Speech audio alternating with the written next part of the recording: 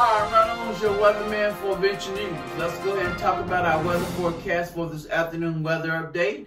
Currently, right now, it's 76 degrees. Today's high should get up around about 86 today under partly cloudy skies today. Right now, we do have a few clouds here and there at this point, but also let's talk about our conditions for tonight. Partly cloudy skies with a low of 64 degrees. For tomorrow's forecast, we'll call it mostly cloudy skies with a high of 88 degrees. So it's not that bad outside for today, and also possibly tomorrow.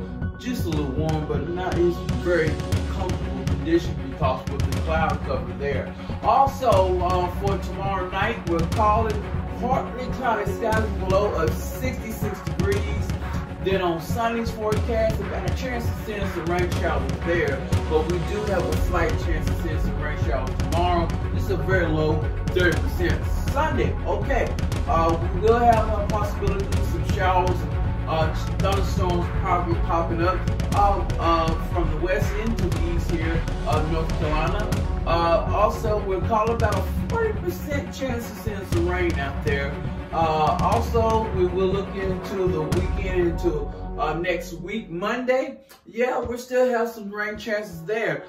Better chance there on Monday, about a 60% chance of seeing some afternoon showers and thunderstorms there on the day on Monday, lingering until the rest of the next week.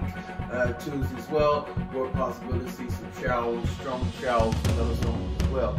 Move through the air. Most of these are going to take place in the afternoon event. Of course, we had some rain showers that rambled through the area last night. Some embedded lightning and there in the storm as well that pushed through. Some heavy rain showers. We needed rain because we were looking at a possible moderate drought.